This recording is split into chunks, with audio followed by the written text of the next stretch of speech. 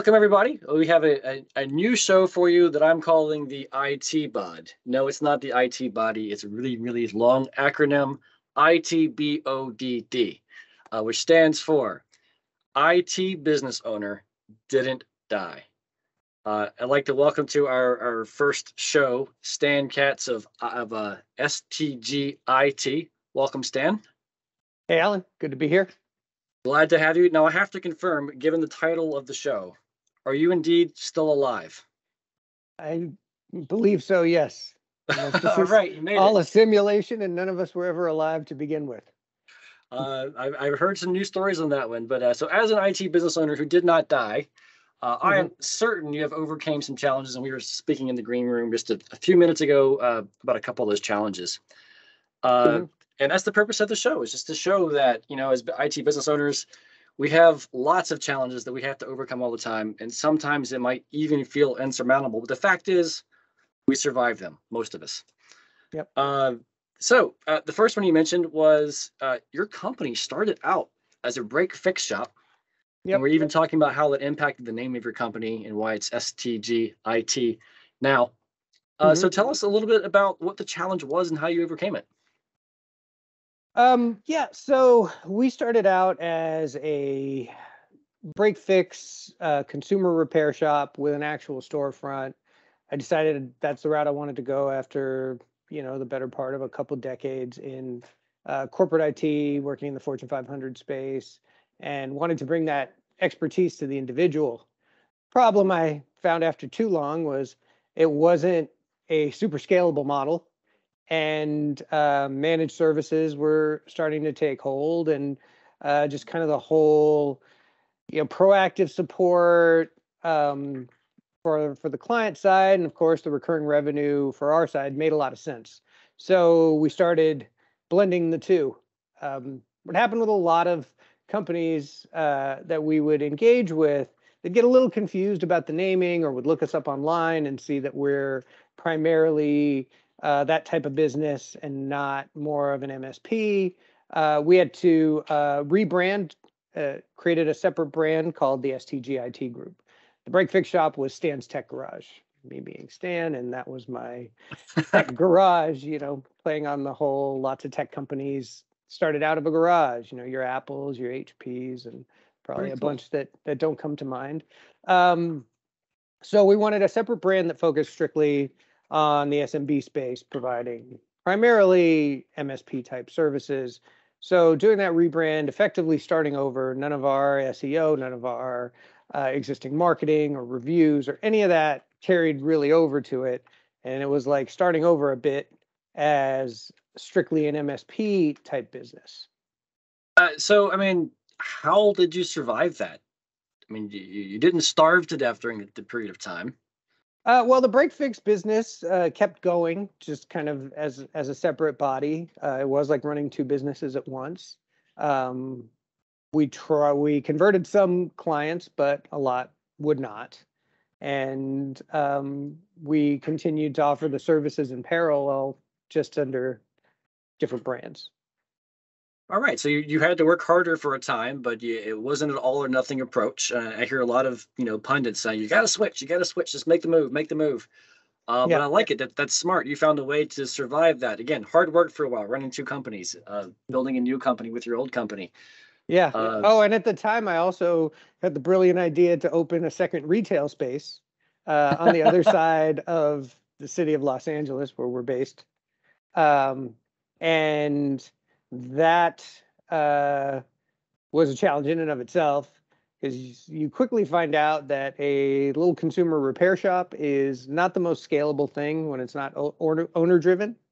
So I was schlepping back and forth. I probably put on like 20 pounds. My back and neck were getting stiff as hell from all the driving and stressing out of going back and forth while trying to drum up MSP sales. It was a time. Luckily, I only had 2 dogs at the time and didn't have my baby yet. Yeah, wow. So what's the takeaway there? Retrospect, what would you do differently? What would you advise others to do if they find themselves thinking similar thoughts?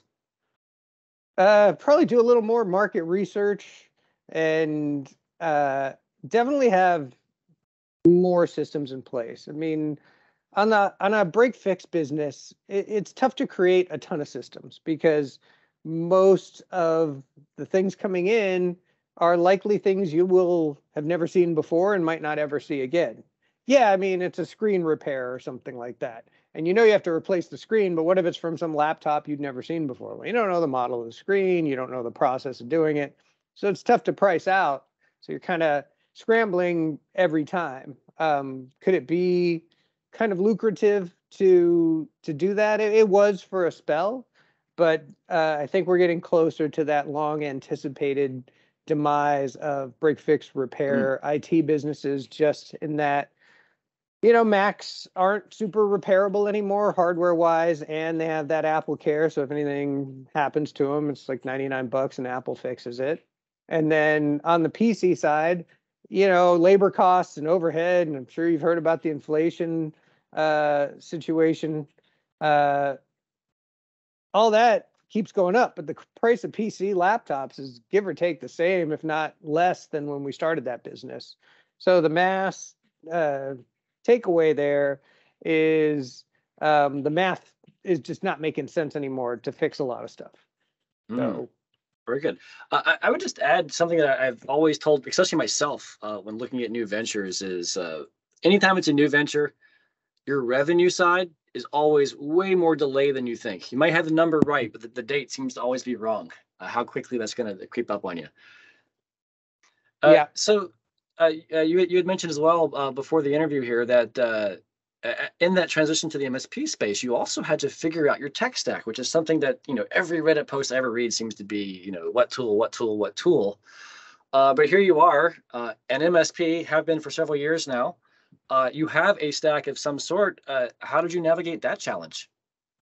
Well, yeah, I mean, you can't throw a rock in any kind of MSP forum without someone asking, you know, which RMM is the best, which PSA is the best.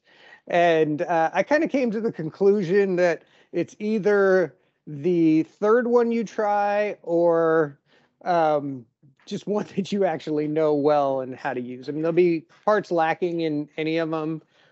We started out with one that is a per tech license, and those have gotten somewhat popular because the pricing certainty and that model will work well for a smaller MSP. Then we tried one of the big boys, and we weren't really prepared. We probably should have hired some professional implementation help, but it just never felt super right. Felt like we were too small for them to really care about us, and not quite small enough to really go back to one of the per tech ones. So after that, we found like a consolidator who sold one of the other big boys. So we had none of the contract hassles, none of the minimums, none of the every time I need to add agents, I got to call my sales rep problems. And that's been working out for us for the past few years. And while it's not the end all be all, it works pretty well for our needs. And if that ever changes, we'll reevaluate. But looking at your tech stack consistently is just you're spinning your wheels aimlessly. You know, focus on delivering services, focus on selling more. If your RMM and PSA really aren't doing what you need, you'll figure that out pretty quickly. But I promise you, your clients, if they know what an RMM and a PSA is, it's only in passing because it's something you told them. They don't care. They just want to make. They don't care how the sausage is made. They just want to enjoy the finished product. Well said. So once again, you had this challenge and you didn't die. Congrats. Did not die, I think. Still not 100%. All right, one more. I'm going to do well, maybe two more, because these two are very related to our conversations. One, you started a YouTube channel, which talking to you about that actually inspired me to start this series, which I've had in my mind for a while. Yeah. How the heck did you get comfortable in front of a camera? Because I still shy away, and this yellow jacket helps me with my protective armor. Oh man, Well, so I did consult with someone who had a bigger MSP channel. In fact, he sold his MSP, but he kept the channel, and now he's like a coach type who does this kind of work. And he helped me with the setup. And the first time I shot it, I hated the way I looked. I hated the way I sound. I'm like, this is stupid. I just wasted $5,000 on camera equipment, and I'm just gonna throw it in a big fire pit. And he gave me a little bit of positive reinforcement and a little bit of advice, and then we shot it again, kind of in a different way with some different lighting, and just after doing it a few times, you get kind of easy with it. We found a nice company based out of the Philippines that does editing and makes it look very professional YouTube-ish with the captions and the effects and all that stuff. And while we're not getting a ton of traction, Alan, you'll put a link to maybe get us some more subscribers. We're still struggling to get tons of views other It's than on the the screen occasional right video. now. Appreciate it. And we'd love to at least hit that 100 subscriber mark so we could change our name from youtube.com/channel/some random string that no one can remember to something like youtube.com/stgit.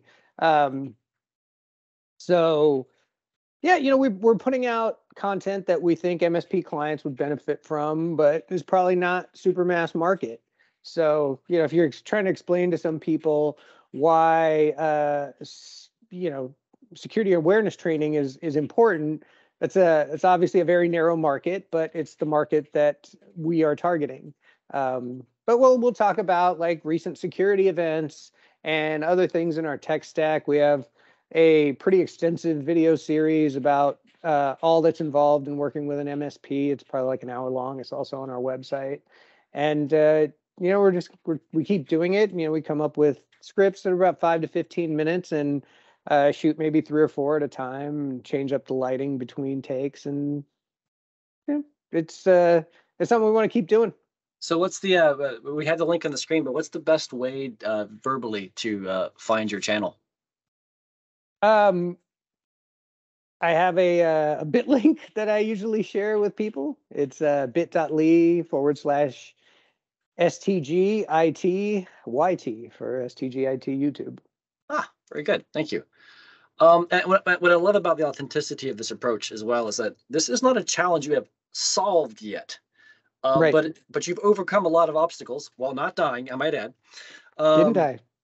Didn't Probably. die. And you're still working on it. It's that not quitting that causes survivability, which will ultimately lead to success. All right, last Right. one.